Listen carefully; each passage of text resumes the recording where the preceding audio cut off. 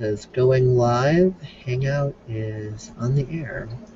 Alright. Usually we do a nice little like 5, 4, 3, 2, 1 thing, but apparently not this time. But yeah, we're broadcasting the Hangout now, and to everybody watching, this topic is reality's a cake, not a light switch. Kind of moving out of that left-right paradigm sort of thing, to where reality is a variable configuration of the ingredients that interact, and if you change the slightest little thing, it becomes an entirely different cake. Whereas the light switch mentality is it's either this or it's that, and not both, and not something else. Man, those Democrats, they're worse than those Republicans, or oh, them at least the liberals aren't as bad as the conservatives, or blah blah blah. It's really just two wings of the same bird. Mm-hmm. Republicrats, Caniverals, Libservatives, Demicans, whatever. It's all just the same. So we're here with General Tate. No, he's not really actually a general. That's just his name on DeviantArt. General Yep. Tate. GeneralTate.deviantart.com, if I'm not mistaken. Mm-hmm. That's me. Hello, everyone.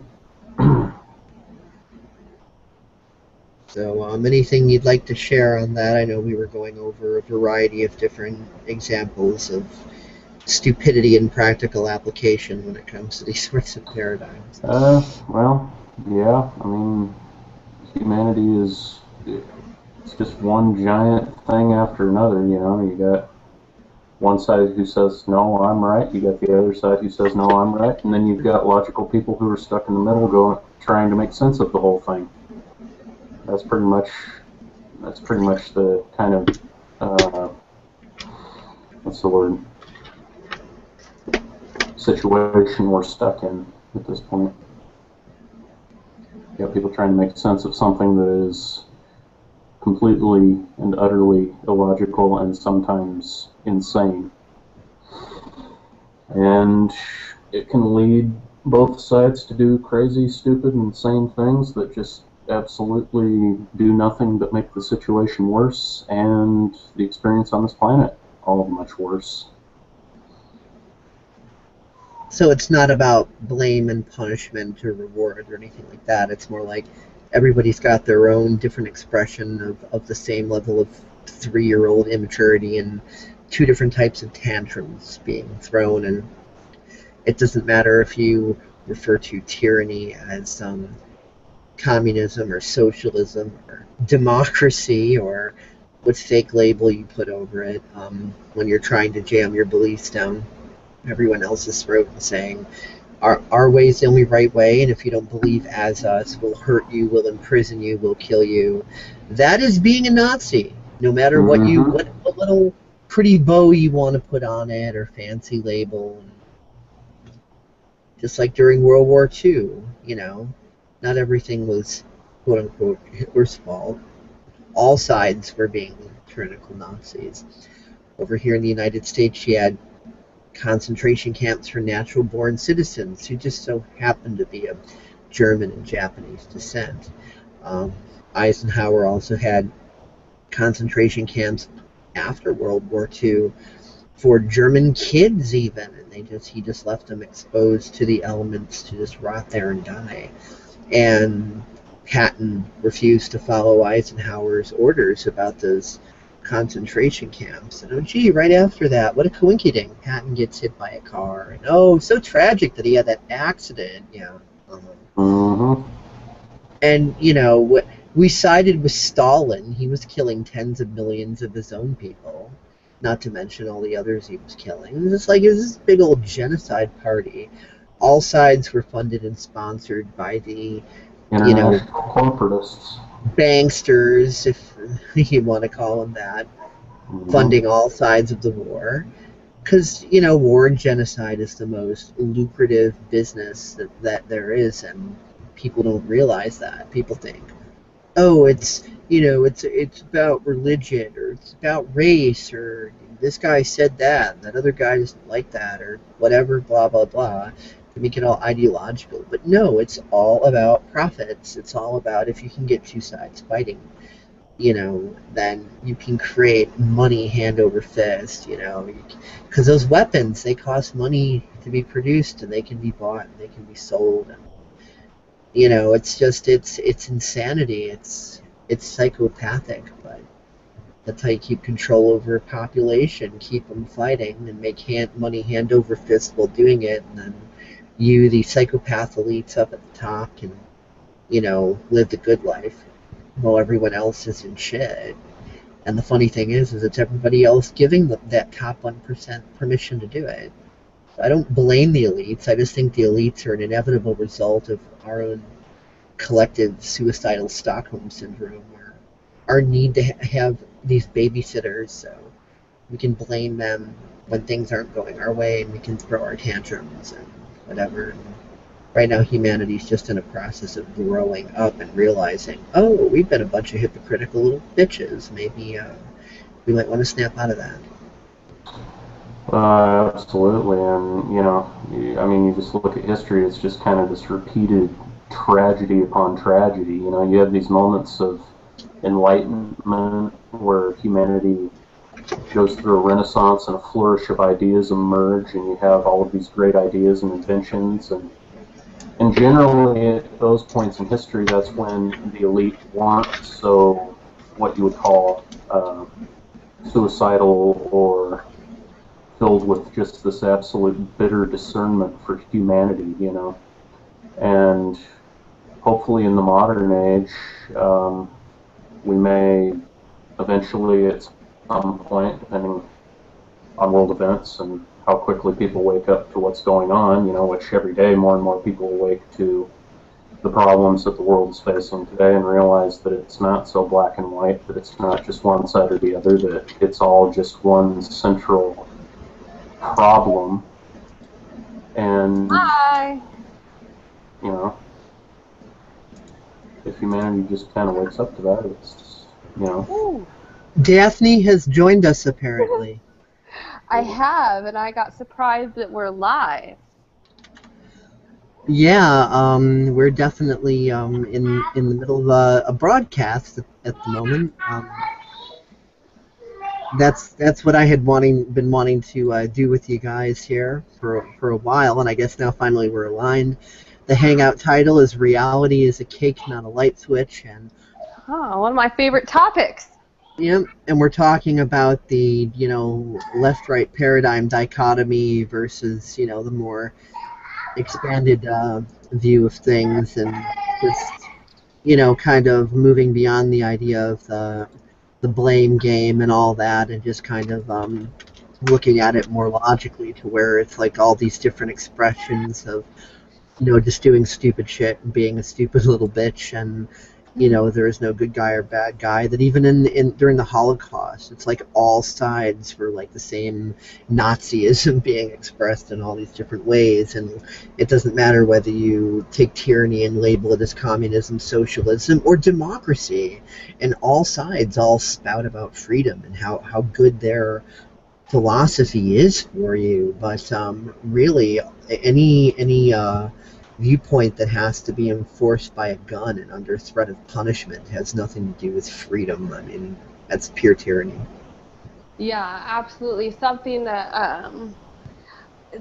popped to mind when you were saying that was about, have you seen that video of the veteran who addresses the Obama administration about gun control, and about how it's supposed to be about freedom and courage, and his thing was about courage, and if it was supposed to be this courageous thing to pass this act, why was it done in the middle of the night when nobody could do anything or see it or whatever? Why was it hidden? Yeah. I totally remember that. I mean, I think bans are totally stupid in the first place. It's like, yeah, if we ban guns, no one's gonna use them. Well, damn, Why didn't someone ban murder a long time ago? Isn't it a shame that that's not illegal? Oh, wait a minute. Right? You know, Speeding. oh, it is illegal, but people still murder. Yeah. Oh, shit. Well, I guess banning things don't actually prevent them. In fact, it amplifies them, because when you ban guns, now the people that aren't going to obey that law, that are going to keep their guns, can now have an open season on the asses of the people who were good little obedient law-abiding citizens and gave up their guns. Now it's open season on their asses. Now they have no means of protecting themselves from the criminals, because a criminal doesn't care about the law. It's why they're called a criminal. Right? Oh, yeah. If they had, it just baffles me that they are still continuing to do things and, suppress the people when the whole reason they're doing it is to prevent the criminals from doing more. Like, I don't know. It's such a silly thing because there's, or even if they're trying to prevent accidents from happening, well, guess what?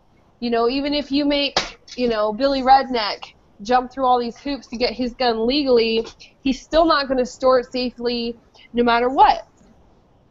He's still going to do what he does, or maybe he's just going to, maybe it's going to cause him to do things he would normally do out of disdain for the fact that he doesn't have the freedoms that he should.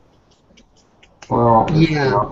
it's beyond that. I mean, it's really a controlled dichotomy. It's like, take it out of the hands of the average citizen to be able to defend himself, leave it to the hands of some psychotic government who can't even take care of its own problems, like the national debt, prevailing issues to do with foreign policy, world peace, etc., so on and so forth, all of the bullshit that they babble on about,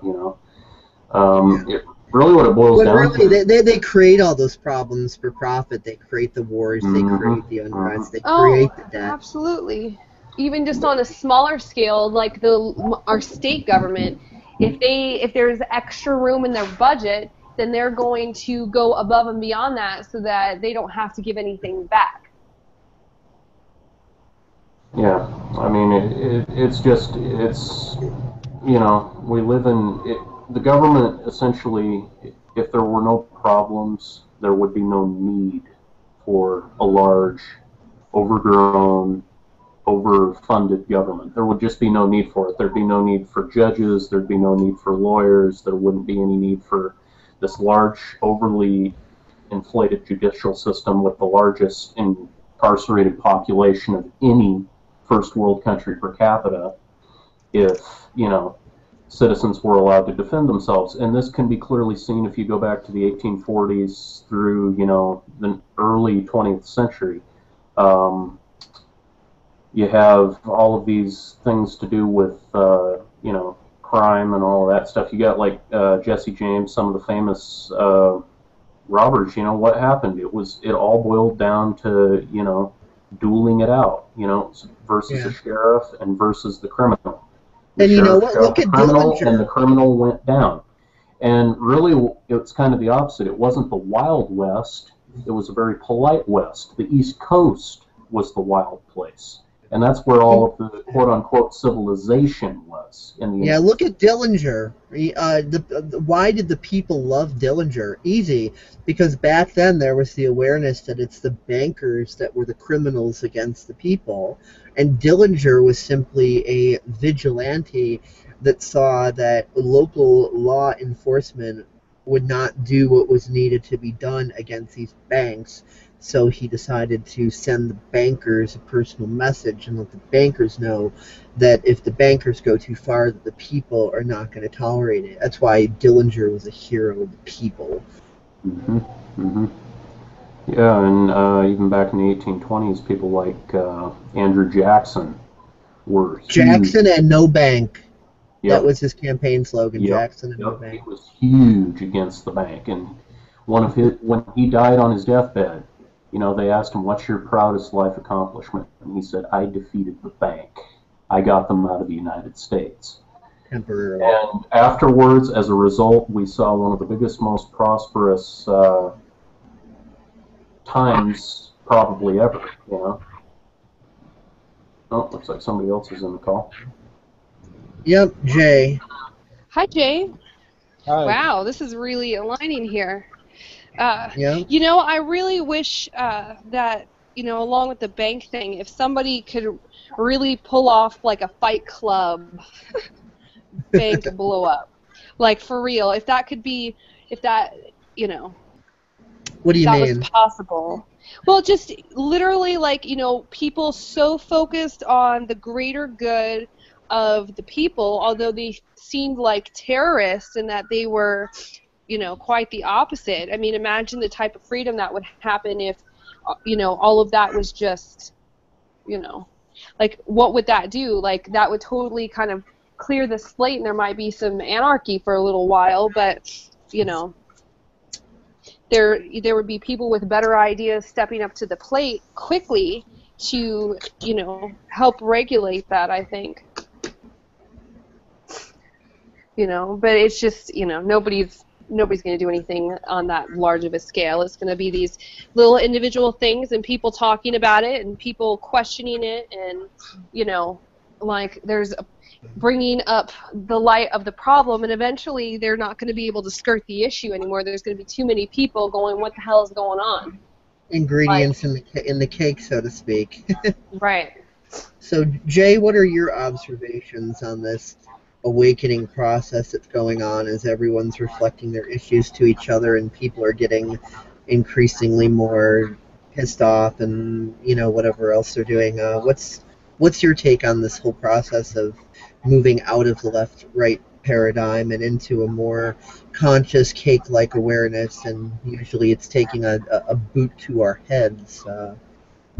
Oh, and it looks like General Tate, he just got booted out of here, and he's got to come back.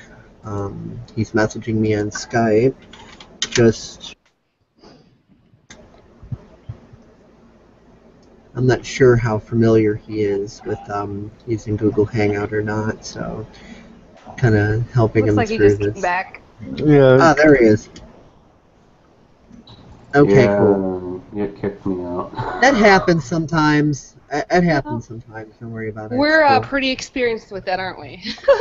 Yeah, it'll happen from time to time. Well, the shift of the paradigm's going to happen in a number of ways. Some people are going to be totally aware of what's happening. Some people are going to be like fish and just swim no matter what it is.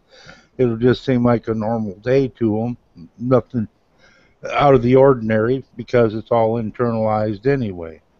Then you'll have others that it's going to seem like their life is ending. They're just getting run through the ringer. Yeah. And those are the ones that are resisting it. If you're not resisting it, but you awaken, but you awaken in a different way a lot of times, where it's second nature to you instead of coming to the surface. There's no self-sabotage, is what you're saying, that Right. the programming is being ironed out more smoothly, so there's little to no self-sabotage, whereas the more you resist it, it's like you're creating that negative feedback loop. So it's like, as soon as you see that there's something to resist, you know, that even quantum physics says observation creates the reality. So, you know, it's like when you're not believing that there's a brighter side to anything and you're just all in this dreary shit, then you can perpetuate that dreariness with relative ease because it's been your reality. But now when you see there's this silver lining around the cloud, so to speak, and you're like, no, that can't be, that's against my belief systems, then that silver lining kind of gets brighter and brighter the more you resist it. It's like so bright, it's like irritating your eyes. The more you resist it, so to speak, and you get kind of like an abundance shock, and you're looking at this brightness that keeps coming, and you're like, "Fuck you, brightness! You're defying my reality. My ego can't be justified now. Screw you!" And you're going more and more into these self-sabotage mechanisms, and it's this big battle until eventually you just get desperate enough to just surrender and be like, all right, fuck it, I'm going to stop micromanaging my reality. I'm going to be open to new ways to experience reality, and I'm not going to insist that everything must be shit, Heil Hitler, because that's the way it's been and always has to be, and shit's the only real reality, and, you know, blah, blah, blah. And because that's what Nazism really is, you know, that insistence that, you know, my way or the highway, fuck you. Well, it also gets to a point where they're arguing about it, that it has to be their way or no way at all. So that's perfectly fine as long as your way is for you and not mine. My way is for me, you know. Yeah, but Don't it's when we force that on others. is when then you're violating, say, the law, so to speak. Or even when you're forcing it on yourself, because there's no differentiation between forcing something on self and forcing it on others. The brain doesn't even know how to differentiate, because from the most basic perception of the brain, everything is an internal experience. The brain is inside of itself, experiencing itself, and, you know, all of your external limbs are just, you know, ways of bringing data in that is processed and experienced internally. So it doesn't really know the difference between judgment of self and judgment of others or anything like that. It's more holistic. So when you rage outward, you're simultaneously raging inwards, and that creates like that nasty internal battle that creates all these psychological dilemmas.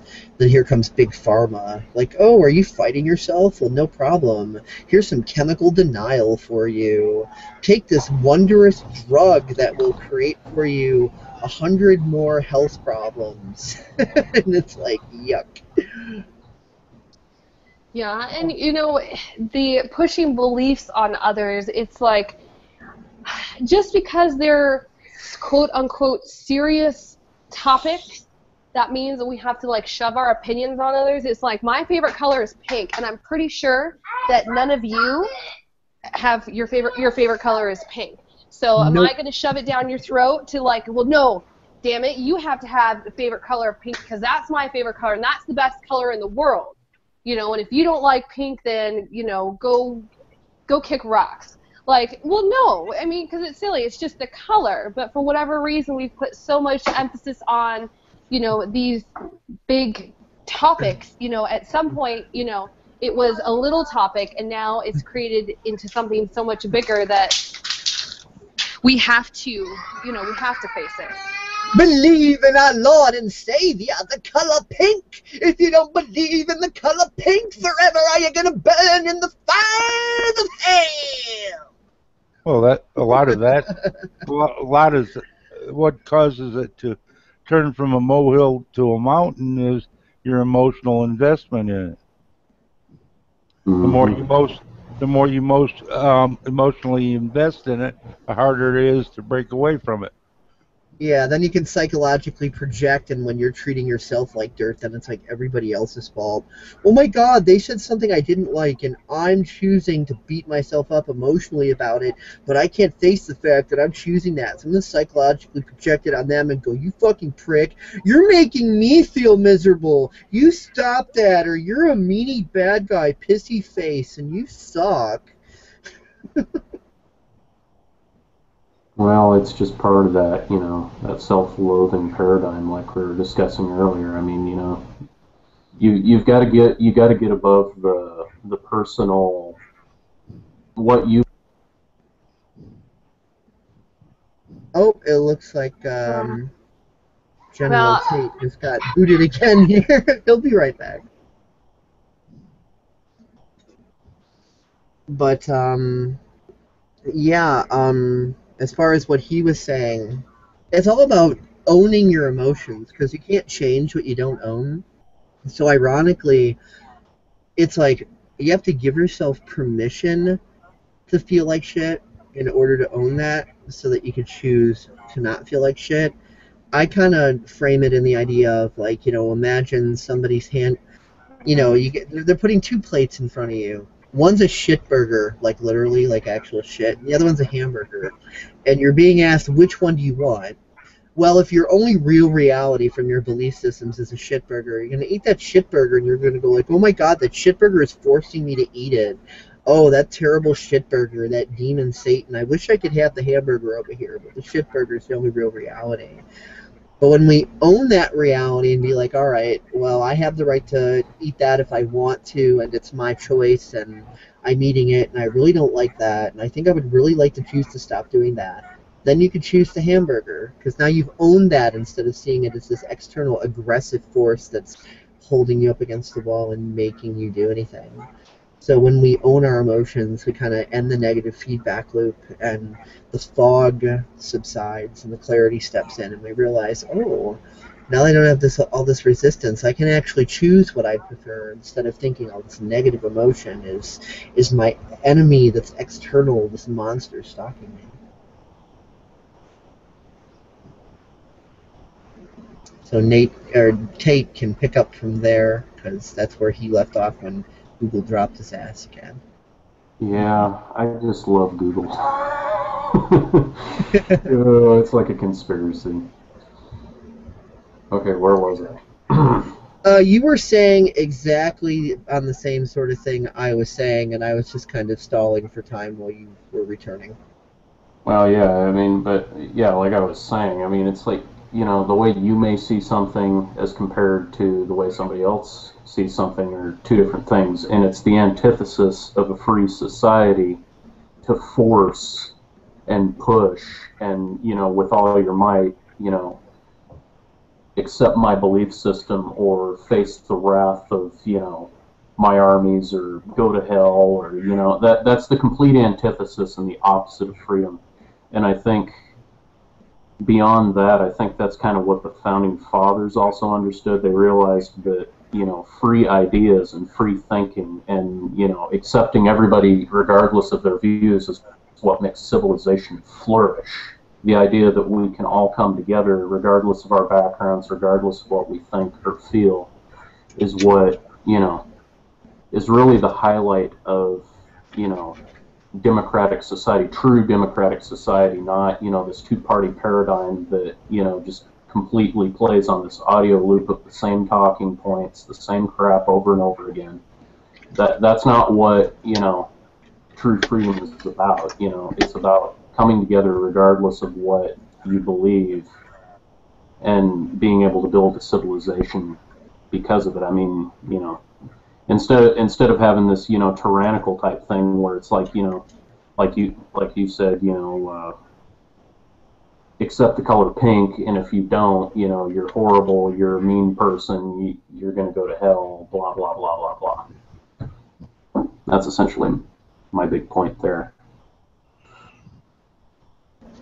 Well, exactly. And what really baffles me is that a vast majority of the stuff that we're told that we should believe isn't even real. Mm-hmm. It's not even truth in and of itself. They tell us one thing, and they say that you have to do this, you have to be this, and if you don't, then you're a piece of shit. But in reality, it's not even something that's attainable for the vast majority of people. Mm-hmm. Yeah, or they put like an extreme minority of fundamentalist nutcases on the mainstream TV and say, see, these guys, these represent the majority. All Christians are fundamentalists, and all Christians are going to force their religion on you, and they'll hurt you, and they'll kill you to go to that aim. And those Muslims, they'll do the same thing as those nasty Christians, only they'll strap bombs to themselves, and they'll blow up school buses full of Yeah. children, and blah, blah, blah. And, you know, it's like, and just because there are an extreme minority of fucking wackos that actually do that shit, that are government paid and sponsored, even though these wackos don't know they're government paid and sponsored, it's just, it's kind of like kicking sand in the bull's face. That's the government's role. And then, you know, the bull charges, and of course the bull's going to charge at whoever just so happens to be in the bull's way. And then there's the mainstream media videoing the bull going, oh, all bulls everywhere are evil. This is what bulls do, so we must go, you know, bullicide all the bulls because bulls are from Satan, and you know, yeah. So, you know, it's like the mainstream takes a minority of nutcase wackos that were instigated by the corporations anyway, these minority of clinically insane, dangerous people, and project that onto, you know, hundreds of millions of people and say, yeah, and this little minority example is exactly how this whole big, huge group is. So then that pits big groups against big groups because they all think that each other is crazy and dangerous. When really most of the people in those groups are just trying to live, you know, day to day.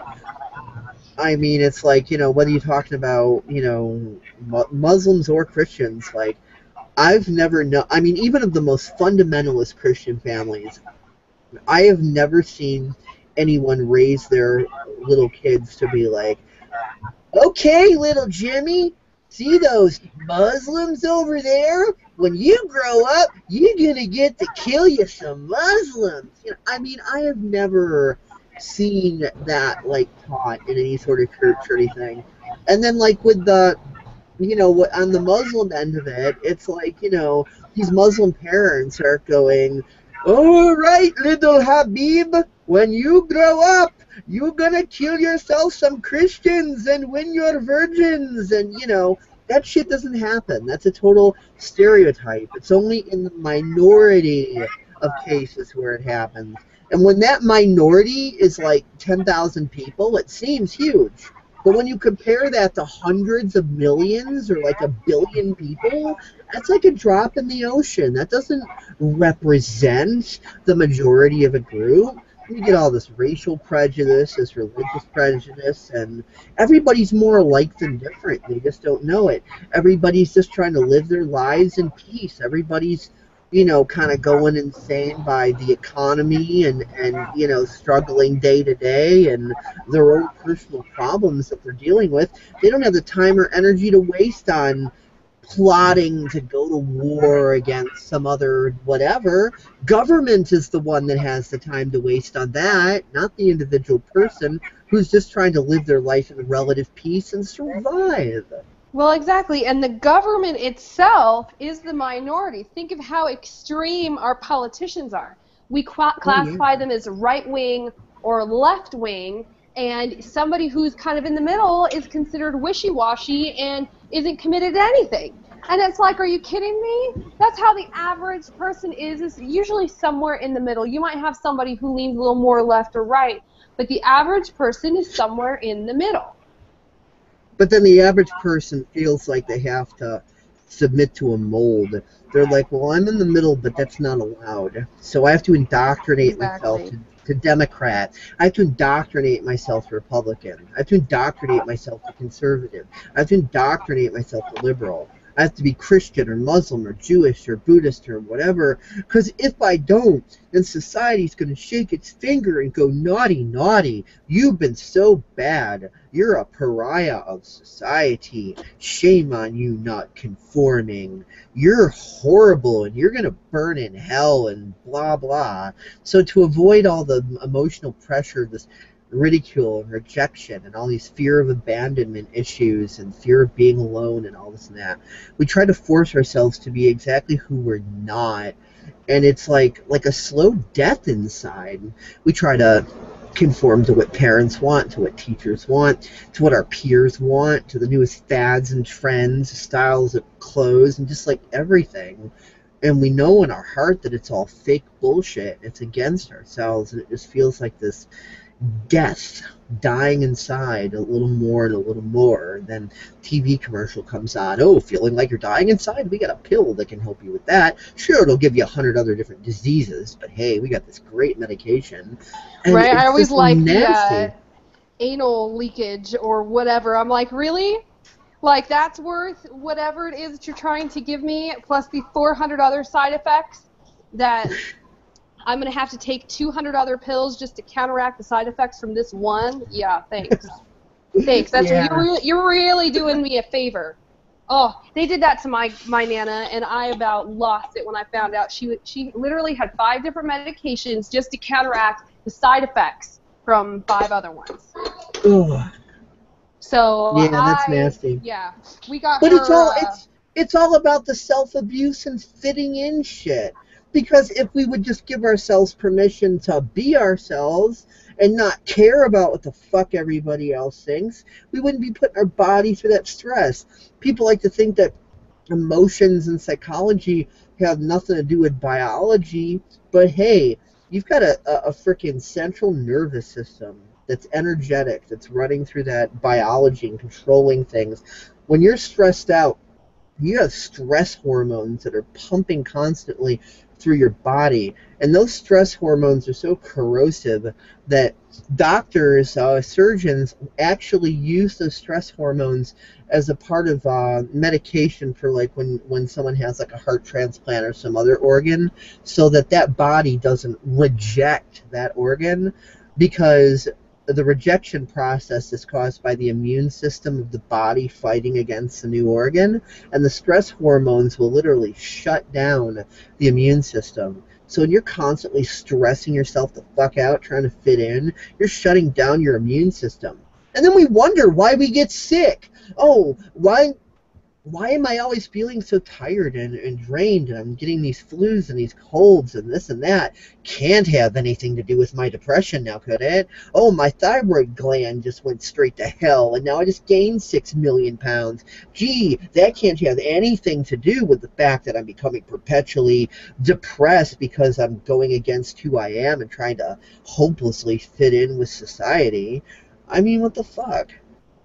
It's part of the neural control paradigm. I mean, you get all these giant mega corporations who are not only raking in trillions of dollars. I mean, it's just an absolute perpetual crime that, when you become so aware of what's going on, when you become so awake to the reality of how dire the situation is, in some ways it just makes you sick at your stomach. You see all these good people whom you care for and you love and you want to see go to high places and reach the stars, and you've got all these sick psychopathic freaks, you know, It's brainwashing and propagandizing and yeah. slamming it down, saying this is how it has to be.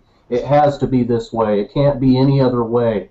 And then you watch your loved ones and people around you just, freak out and stress and worry about, well, what is this person going to think about me if I don't wear this or that, or the $700 suit that's from, Macy's or whatever. I mean, we live in this complete and absolute, it's part of the control paradigm to keep us locked in this grid of, It's don't think genocide. outside of the box. It's Yes, it's it is it's genocide. it's genocide hiding in plain It's sight. cultural genocide. Because It's people cultural genocide. people think that genocide is killing a large group of people. Well, that's only half the definition of genocide. The other half that people miss is that it's killing them for profit. Hmm. When corporations come out with some new drug that they know is fucking dangerous and it's going to kill people, they put it out, and then when it does that, people don't see it as genociding a population, because the corporation, you can either say, oh, well, that corporation was being negligent, they were run by It's idiots, soft kill. or yeah, It's soft kill. exactly. So then It's the it's insurance, basically like the Nazis going, oh, we're just going to fluoridate the water to, you know, 3 parts per million. Don't worry, it'll only kill you in 70 years. Your brain's going to rot out and you're going to have Alzheimer's, but your teeth are going to be as clean as a bell. You know, don't worry about it. It's only for the goodness of you. You know, it's only slow kill. And people don't revel. It's like putting a frog in a cold pot of water and turning it on slowly. That's what they're doing. They're Well, that's what the slowly turning insurance up the heat. companies. That's what the insurance companies are for, though, because when these corporations have insurance companies and all these deaths happens, instead of individuals being taken up on genocide charges, you've got corporations being sued in lawsuits, and then there's payoffs to the families of the victims, and then the people who committed the genocide can just keep on committing it. That's what the lawyers and the legal system and the insurance are there for. And we've been brainwashed not to see it as genocide. But it is. Oh, it's absolutely genocide. You know, they develop these weapons and these chemical weapons and these biological weapons designed to kill 90% of the population, and then on top of that, they're making the food that we eat, and then they make the medicines to make us better from the side effects of the food we eat, and then they make medicines to counteract the medicines that we take that are trying to make us better, but in reality, humanity is capable of doing things without their help. Government should only be set in the parameters it was originally designed to be in. You know, the Founding Fathers warned of giant government. They warned of those things. They warned of, you know, the corporations getting involved. They were very adamant on it, and I've always been of the state of mind where money should have no place in politics. It should be nowhere. The word politician should not be in politics. That should be a curse word. You call a man a politician, that should be demeaning to his character. If anything, we should break down politics, and it means many blood-sucking insects. Exactly. And look at them. They are. Some stereotypes are true, in fact. I mean, you know, they wouldn't be calling them stereotypes if they weren't necessarily true in some cases. Look at governmental. That means control the mind. There That's you go. exactly what government does. And in any free society, it should be the absolute antithesis of that. It should be the opposite. You know, the government should be in support of the people. You know, why do you think we wrote the Declaration of Independence? It wasn't dependence. It was to get away from that. You know, we wrote the Constitution, which guaranteed our rights, guaranteed unalienable rights that can't be taken away, that were guaranteed to us by the Creator, God, you know? Yeah, you know, that's another misnomer people have, by the way. They think that the Constitution gives you their rights. No, those rights are inalienable. That's why the word is used, you know. Whether you want to see it as your DNA or God or the universe or the Tao or all that is, or however you want to perceive that according to your beliefs, that's something that you came into this world with. Government does not give it to you. It's not like back in the old days where it's title. It's entitled to you. It's a privilege. It's not a privilege. It's a basic human right. It's a human right. Yeah, you were born with that. The only time you don't have it is if you choose not to exercise it, but then it's still your choice. It's not anybody taking it away. When, you know, we see, you know, like a cop, you know, like taser the shit out of some old lady or something, and everybody's standing around too terrified to interfere because they don't want that to be them. You know, that is them allowing that atrocity to continue. Because when you stand by and do nothing, you are just as part of the problem as, you know, you're part of the problem at that point. If you're allowing government to absolutely have uncontrolled, abridged authority, to the point of absolute, you know. At that point, it's up to everybody around to totally, like, jump that cop and, like, beat the hell out of him and put his own handcuffs on him. Then use his own radio and radio in for police backup and say, hey, this cop just assaulted this old lady, was tasering her. We need an ambulance here, and we need a squad car to come up and pick up this piece of trash that you mistakenly hired into your police force. Well, the problem is, the only thing with, you know, I wish we were I wish human beings were like insects in the sense it's like, you know, you hurt one of us, you hurt us all, and we're going to frickin' storm you and take care of the problem. Unfortunately, humans have to be built up. You know, it's kind of a build-up phase, you know. Humans go through the denial, and then they go through the the facing the facts and the reality that they don't want to face, but eventually they get pushed to the breaking point, and when that happens, all bets are off. I mean, look at how long the American Revolution took to actually take place. And such is the phrase "desperation breeds genius." Exactly. And Daphne's saying that she had to go to dinner, and she's saying thanks for the conversation. She's looking forward to the next one, and she's telling me to have you send her a friend request on Facebook. So I'll give you that information. All right, sounds good. Yeah, I got about a half an hour until I gotta go. So anyway, I mean, yeah, I mean, it's just it is what it is. You know, it's we're living in crazy but interesting times. You know, in some ways you can say a lot of people would say we don't have any hope as a race, but I think we have plenty of hope as a race, and I haven't lost hope in humanity yet. It's not over. You know. You know, people also like to say that, oh my God, the world is getting worse and worse and worse. It's actually not. It's getting better. And even though that creates cognitive dissonance at first, I'll make it real clear as to why it's getting better. The world only appears to be getting worse as our awareness expands. Our awareness of all the nasty, vile bullshit that has been the case for centuries, if not thousands of years.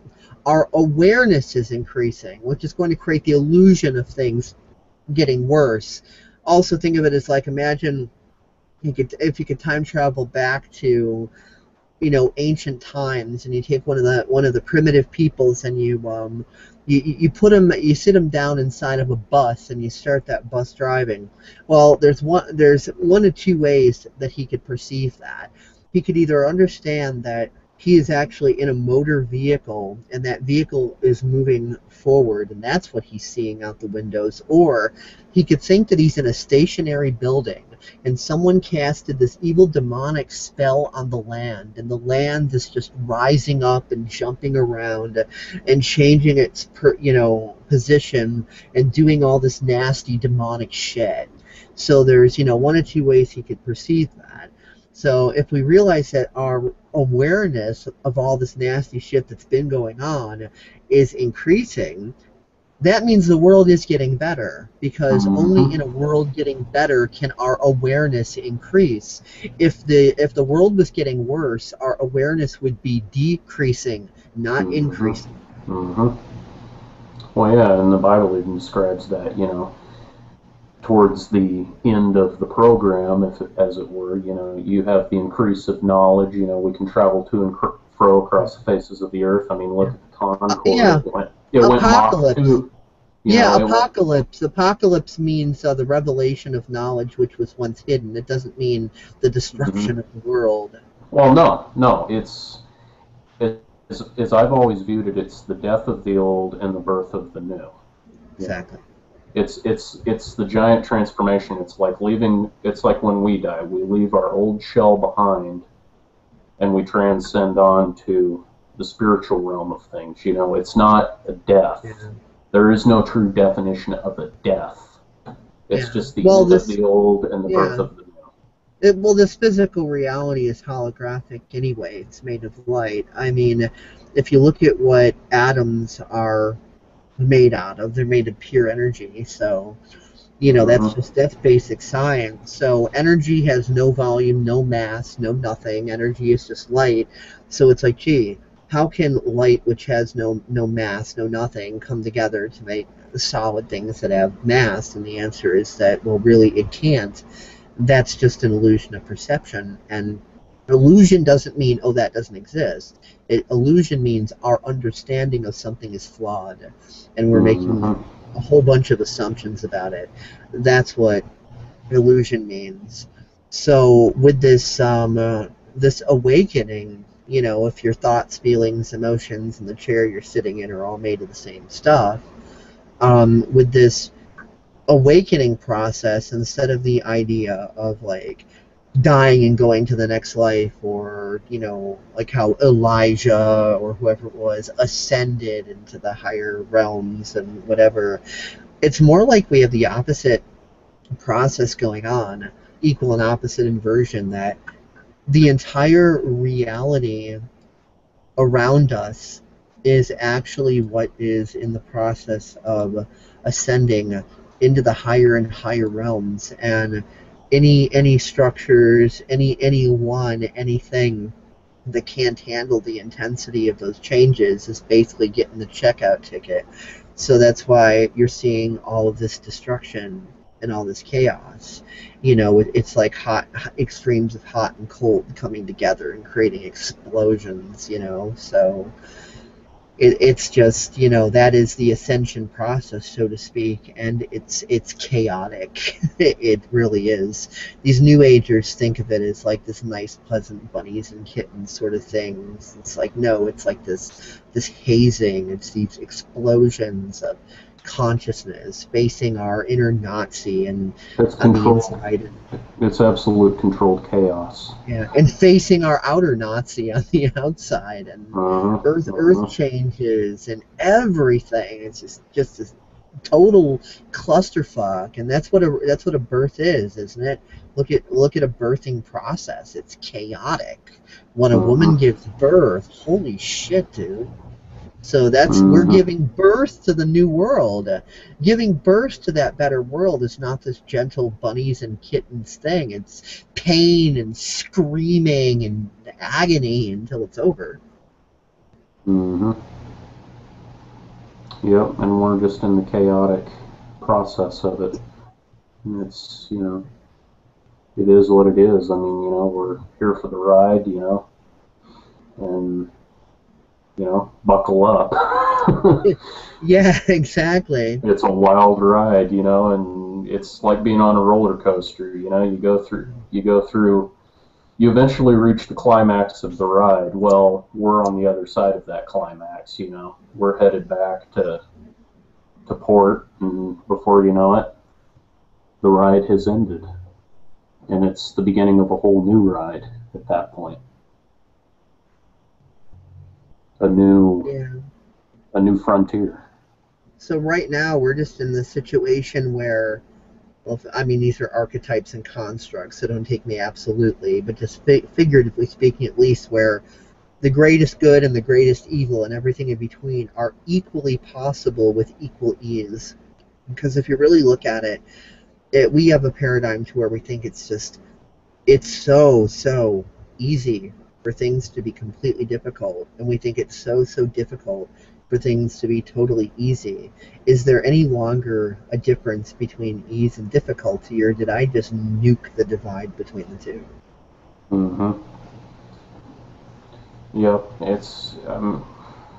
it's really just kind of how society kind of brainwashes it into you. I mean, you see it even in the public school system. I saw it firsthand, junior year in high school, I questioned the teacher one morning about, eugenics and all that stuff, and she's preaching, the typical, bullshit that they teach in schools about eugenics, how it's not true, how genetics has nothing to do with humanity, how, genetics does not affect who we are, but yet somehow it still affects everything else around us, but that doesn't apply to humans, etc., so on and so forth. Yeah, just like the quantum physics. As you understand, Hitler believed in eugenics, so does that mean you are Hitler? Do you want to be Hitler? And that was the kind of game that they're playing. And then Hitler also believed that the sky is blue, just like the rest of us. Exactly, so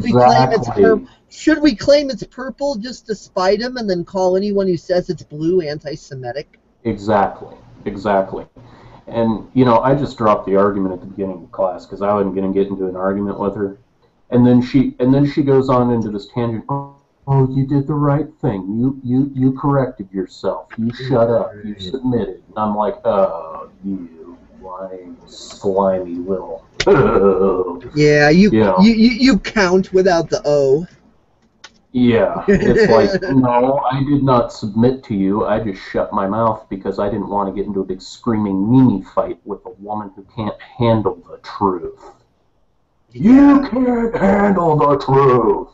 Yeah, really. And it's just like, just like the whole quantum physics aspects of things, and like, you know, how people look at quantum physics and they go to one extreme or another. They're either like, that doesn't exist, that's pseudoscience, that's airy-fairy. I mean, despite how many millions of dollars have been put into experiments that absolutely prove it does exist. And then there's the airy-fairy New Ager types who take it to the other direction. Oh, if we sit here and meditate and think happy thoughts, we'll float off into the fifth dimension and everything will be butterflies and kitties. It's like, no. If you raise your vibration and expand your light frequency, now you can see everything that's in that dark room that you're sitting in. So you can see all the shit that you have judgments against, that you're going to see and perceive as monsters attacking you because you haven't figured out how to remove your judgment yet. Because you're still judging everything negatively. You know, it's like they're like, oh, shun the negative. Get away from that or you're giving it power. It's like, wait a minute. Judging the negative negatively is negative. And judging the negative as a positive opportunity for positive change is positive. So when all these little Haiti motherfucking lovey-lighty bitches that are in total delusional denial, when they're like, ooh, get me away from the negative, I don't want to empower the negative, they're judging that negatively, so they're already in alignment with the negative. They're only deluding themselves into thinking they're positive, when really they're being pure hardcore negative with no positive whatsoever, and they don't even realize their own hypocrisy. Exactly. Yeah, and it's like, it's also like with atheism and Christianity. You know, you have the atheists who sit there and they'll scream, you know, oh, biblical fairy tales, and they will go to the end of the earth trying to, you know, with all their might, you know, blocking out all any extraterrestrial evidence, you know, that would point to the otherwise. They'll sit Exactly. there until the end, and they'll say it's biblical fairy tales, but if it's truly fairy tales and you believe that, why does it bother you so much? There's obviously something there that you don't like to hear, or otherwise you wouldn't be going to such crazy extremes to try to disprove a theory over and over again with the same result that leads to nowhere. C.S. Lewis figured it out, and he was one of the most brilliant English authors that probably ever was, next to J.R. Tolkien, and you know what I love? Figured it out. You know what I love? I love how a lot of these atheists, if I say something they don't like, they're ad hominem trolling me like a little 3-year-old. Oh, you're stupid. Only a moron believes that, and blah blah. You're just ignorant. You're low. You're stupid. You're just all this like baby insult bullshit. And I'm like, well, wait a minute. You're saying you're the intellectual and I'm the dummy, but all you can do to back your point is name call like a 3-year-old. And I said, I admit my own biases, and one of my biases is this is exactly the attitude I expect from atheists. I don't take atheists seriously. I don't take most of the Christians seriously either, or most of the New Agers, or most of anybody, because all they do is they walk up like little Nazi-ass bitches and say, because your views are different than mine, fuck you, you're scum, I'm not going to respect you, I'm going to shit all over you, and you're going to open your mouth and eat it and like it, because I'm superior to you. And I just laugh, I'm like, you just lost all credibility. Exactly. You know, you're saying I'm non-credible, you just lost all credibility. Because I'm not sitting here bashing on you, but you're all like, you're stupid, and blah, blah, blah. I tell people atheism is just theism with an A on it. It is a religion, because religion just means to bind, to narrow the mind, to lock into a strict doctrine. As a matter of fact, science is referring to it as a doctrine now, by the way. Did you know that? Scientific doctrine. I laugh, I'm like, how are you not a religion? It's like the famous quote from, it was either, I believe it was Aristotle. He said, when the argument reduces to slander, the debate is lost. Totally. When you reduce yourself to nothing but name calling, the debate is over. And you just admitted in your own low-level, trashy way that you lost the argument. Exactly. And I've dealt with liberals that are like that. I've dealt with fellow conservatives that are like Rush Limbaugh. You know, they're the mainstream apologizer rhino types who sit at hometown buffet and gorge themselves on cheap food. And then I've dealt with, you know, atheists and New Agers and just about anybody. You know, but anyway, Yeah. on the final note with that, I mean, that's just kind of what it boils on down to.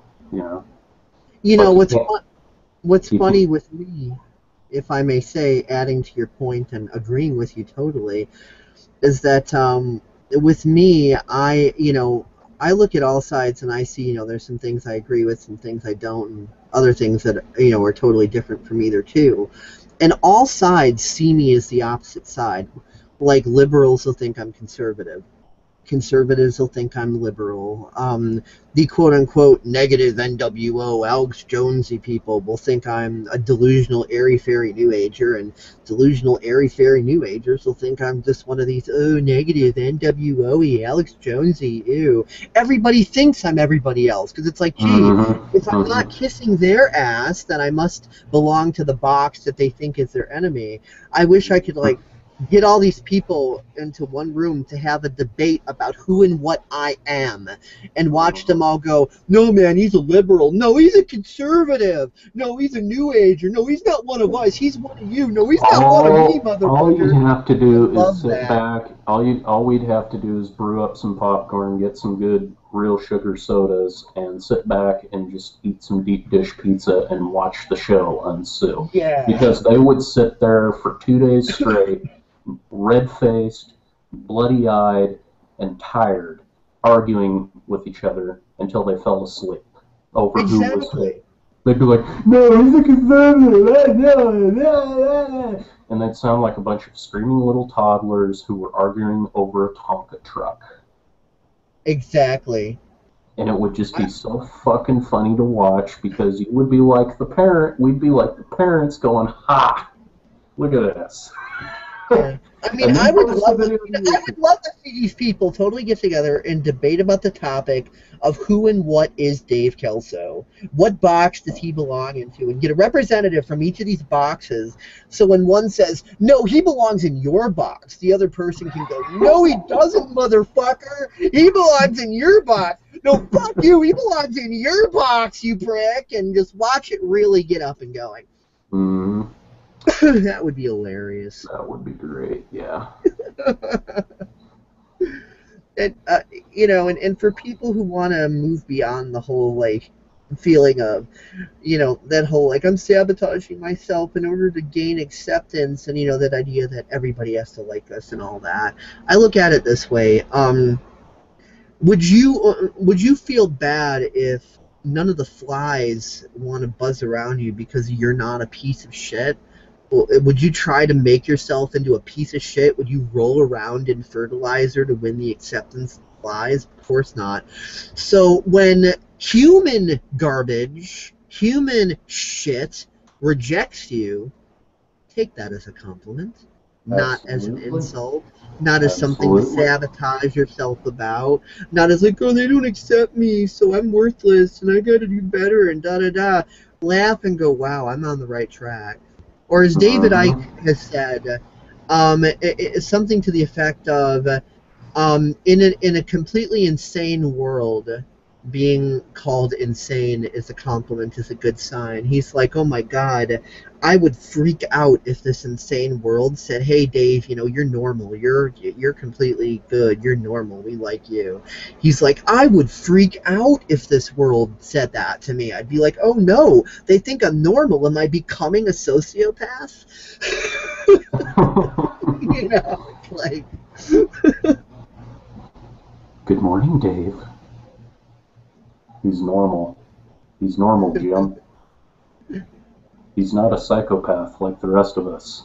He's experiencing normalcy. How the hell is that possible? I don't I'm know. sorry, Dave. I'm afraid you can't do that.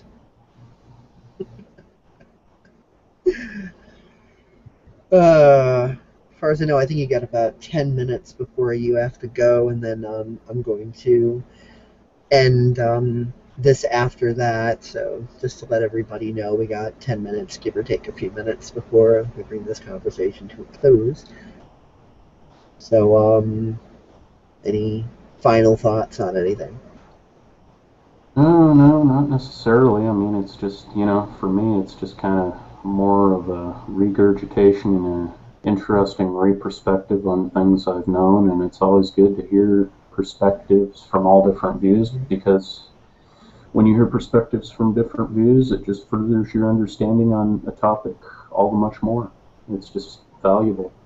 Why don't you tell us real quick about what you were telling me earlier about like the people on DeviantArt who were like getting all pissy about semantics within like the graphics for the gun pictures and stuff, and Oh, yeah. then you threw up that one picture and they all stopped trolling you because they were like, oh. Yeah, if I discuss that here, they're just going to go back to doing it again, because they're just little... They're probably not even going to watch this because I cater to a completely different audience. Tonight? Oh, okay. So you're going to be gone Yeah, all the while. and then Wednesday and then Thursday. Or, well, I'll be back Thursday. Okay, cool. Yep. Yeah, whatever. Yeah. Okay, all right. Anyway. Welcome back. Yeah, sorry about that. Yeah, so why don't you fill us in on that, because that was kind of a funny story. Well, they bash you on inaccurate stuff, and I did a lot of the guns I did were, back in middle school when I didn't know much about guns. I mean, I knew a little bit about them from what Hollywood movies I'd watched, like, Heartbreak Ridge and, blurbs of Rambo here and there, and Sniper and blah, blah, blah, But, being in the firearms community, nobody knows, because nobody on the internet really knows me, and I'm fine with that, and I don't give a shit, and I'm kind of happy that way. And, you get all these morons who come on there, who, a lot of them whom live in the UK and wherever else, they think they know everything about everything, and they're like, well, fuck you, cunt, I know more about this and that, and you stole this because I made it first and it looked similar, so I'm going to bash you on this, and it's not yours because I say it is, and because I've seen one that's really similar, so post the code, you effing cunt. They'd essentially use these insult upon insult upon insult to try to back up their point that somehow I'm just a no good, rotten piece of crap because I'm displaying creativity and I'm threatening their little empire, and they can laugh and dismiss and do whatever. But and then when I think with that logic, it's like, okay, so why don't you? If it's that logic you're going to go by, why don't you just give credit to Magpul or give credit to Magpul or Armalite or Colt or for any of the guns that you're making or any of the parts you're using, or Ishvac for all the AK stuff. But no, I have to give credit to them and bow to their superiority because their stuff is so cool and they waste so much time making these renders. They spend months on this crap, who knows how much time they're wasting masturbating to it, sitting there on a computer going, oh, my guns are so sexy, look at me. Mental masturbation. Yeah, exactly. It's like it's like nobody cares, man. I've got a life to live. I'm sorry that my guns don't look good. Some of my guns look out, I look back on them because, I'm a real firearms guy, and I look back on a lot of my stuff and I laugh at it because it doesn't look good. It's a fail, A lot of my stuff is blocky and it's not shaded, and it's, But I have a few of them that I'm very proud of that I worked on that, I did a good job on that I look at and go, yeah, those look good. Those could be real, I could do something with that, And, it's just funny, These people sit there and act like copyright Nazis thinking they know everything, and it's like, no, why don't you just give credit to Dr. Noob or give credit to the company who actually made the product in the first place if you're going to go by then you uploaded a picture which shut them up. What was that picture? Oh, it was a picture of me holding an STG 44 Sturmgewehr MP43, which was basically the very first technical assault rifle, and it was a full auto. It was a beauty. Cost me $60 to shoot it. And no, for any troll that might be watching this, he did not show me how to shoot a gun. I know how to shoot. And for any trolls that might be watching this, on both your DeviantArt account and in this chat here, you have the red and yellow logo emblem that seems to be a bit of communist in nature. People are going to either be like, why is that there? Or they're going to be like, oh my god, you love Stalin or something, or whatever. Why don't you explain why that's there? I totally love Stalin, right? I mean, yeah, I'm totally just some mass murdering, dictating freak. I mean, I'm talking about the frickin' Constitution, for Christ's sake, and that makes me a devil, doesn't it? I'm a communist, right? Why don't you go? So why is that there? Just to troll people, or like? No, I just like it because it's a badass symbol. I just love it. It's cool. To me, I mean, yeah, a lot of people, you know, who believe in that red history stuff, they scream, you know, oh, red revolution, oh, that's a mass murdering symbol. The red represents the blood of all of the innocent slaughtered, and it's like, not necessarily, you know. God said to reclaim titles to the kingdom of God, you know, take all of these Greek symbols and Greek stuff and give it back to the man whom you should be crediting. And as far as I see it, the hammer and sickle is the ultimate representation of democracy or republic in the sense, because, you know, it represents the common man. And what has the common man been represented all these years by here in this country? The United States, the Constitution. The farmer. Yeah, the farmer. The average worker. The average man, yeah. The common Joe, the man who makes the country happen. Without him, there would be no civilization, essentially. Exactly. And, you know, people can take it to a ridiculous extreme and say, oh, that just proves my point. You're a communist son of a bitch. Go kill yourself, you know. But it's like, no, I'm not a communist. Why don't you go actually look at my fucking DA page and tell what kind of communists actually post pro-U.S., pro-Israel, pro-United States Marine Corps, pro-U.S. military crap, and pro-Christian. Yeah. You're not going to find a communist like that. Just so people know, by pro-Israel, I don't think you mean pro-Mossad and pro-false flag and pro-bombing. No, I do not. I think you mean pro-Jewish, not pro-Zionist. No, I do not mean pro-New York Jew. I mean pro-Israeli Jew. And I can tell you right now, there is a heavy difference between the two. And I can tell you, Netanyahu and all of those people are not, you know, the insane Zionists that are all made out as these mass murdering freaks. Netanyahu's just doing what he has to do in Gaza. And I'm sorry, but, you know, both sides of this Israeli thing's been going on for years. It's been years and years and years. And well, really, the way I see it, it's all false flag shit. Just like here, you've got the Israeli government that is in with the Illuminati or whatever you want to call it. And everybody outside of that is the people. And the job of the government is to get the people divided, conquered, distracted, and fighting. So it's the government of Israel that is bombing the innocent civilians in Gaza. It is not the people of Israel. I'm not saying the people. Even the Jews.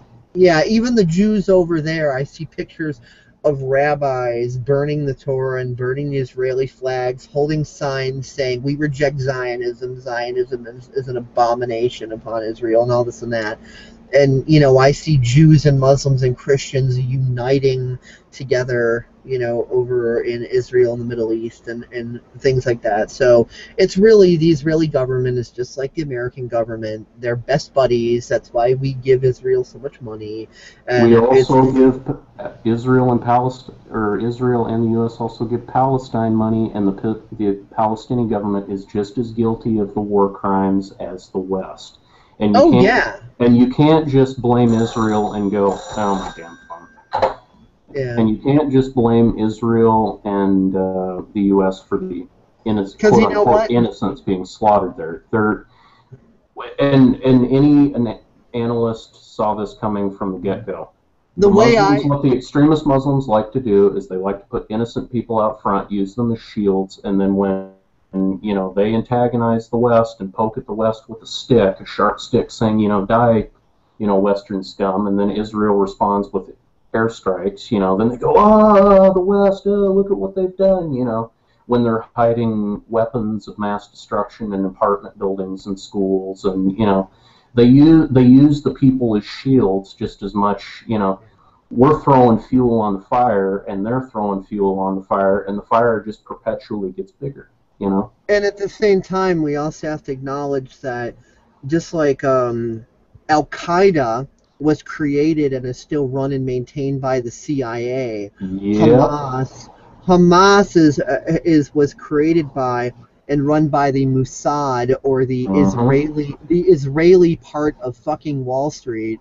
So whether you're talking about the American government, the Israeli government, Hamas, or Al-Qaeda, they're all in the same club. They're why do you think Hamas is never destroyed? I mean, shit, we got the biggest military in the world. We could send them into Gaza and go through every frickin' tunnel, floorboard, and everything if we wanted to, and fish Hamas out and hang his ass out to dry. The reason we don't is because, our government, which is run by corporations, likes all the genocides and the false flags, and they get to test their weapons. It gives them a reason to exist in the state that they're in right now, and it's just this perpetual ritual of suffering.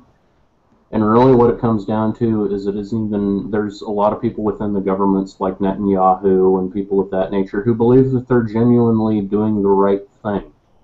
And I don't think Netanyahu's dirty or corrupt like, politicians here, where they're very aware of what's going on and they know what they're doing and they know what they're a part of. But it just comes down to, the bankers are in control. They own the purse strings. They control the suffering, the misery, they're fueling the problems we see in the world today.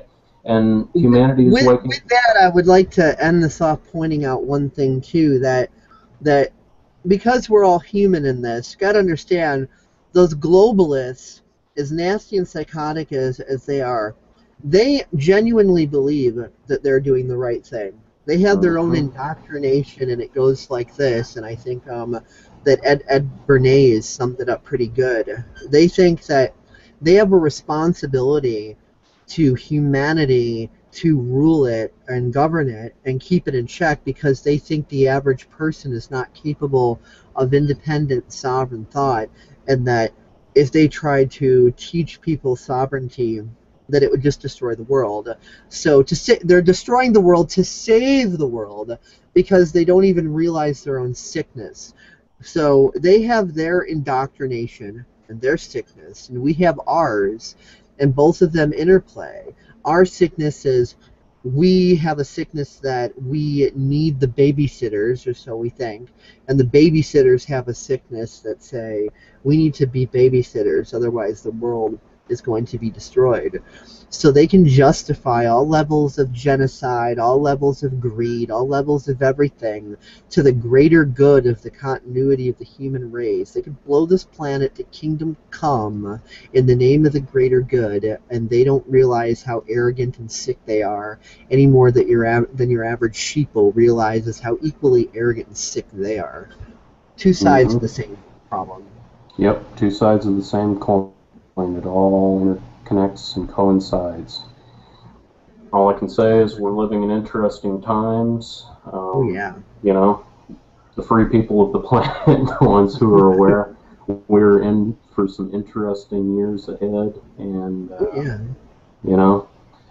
all I can say is, Godspeed, and I just hope we all make it through it. That's all. Which I'm pretty confident we will. I'm not concerned about me being annihilated or killed. A lot of it's just globalist rhetoric. They just try to pump you full of fear propaganda, but they can only do things to the point that we believe them, and we let them, because their plans all depend on our ignorance. The more of us who are awake to an idea that they had, the less likely it is to happen. Because people, Alex Jones used to make that mistake. I think he's learned from it now. But people are like, oh, well, the elites are planning this and blah blah blah, and they treat it like a prophecy, like, oh yeah, it will happen. Then it doesn't happen, and people laugh at them. And it's like, look, the truth of the matter is yes, it's true that they were planning it, but a bunch of psychopaths planning something does not a prophecy make. It just means a bunch of psychopaths are planning something. It doesn't mean that it's absolute, guaranteed, definitely going to happen. And especially when their plans absolutely depend on our ignorance.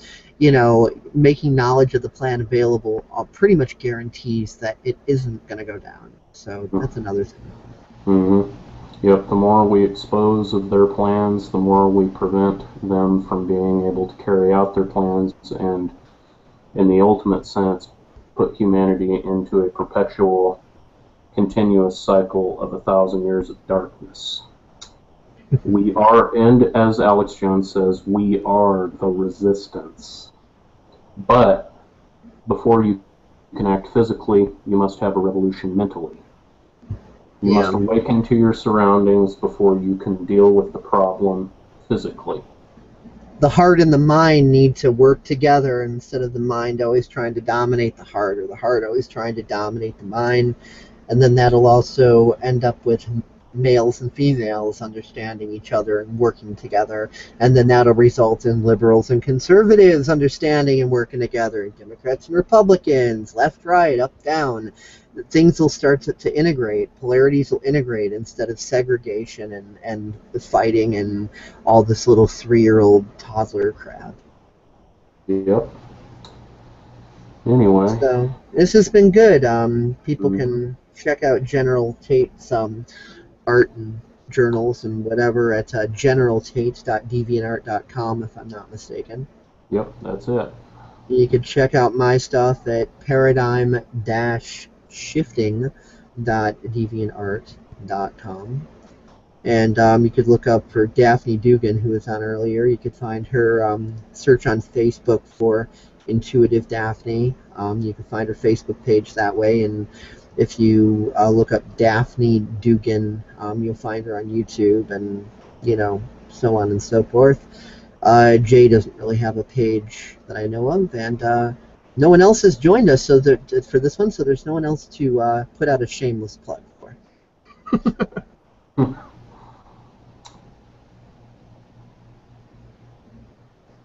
Alrighty, well, I guess that's about it then. I know you got places to go. Yep, I do. It's just, it's part of that. I don't feel like rambling on all by myself tonight, so I guess I'll just close this down.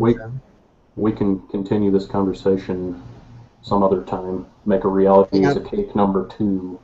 Yeah, and maybe Daphne will have longer to stay, and who knows, maybe we'll have some other people on, like Kristen or Rochelle or Katerina or any number of people that may or may not feel like joining us and popping in. So we'll see what we align with, and if we could shake things up and make things more interesting next time around. So take care, everybody. Thank you for listening to our insane but sensible rambling,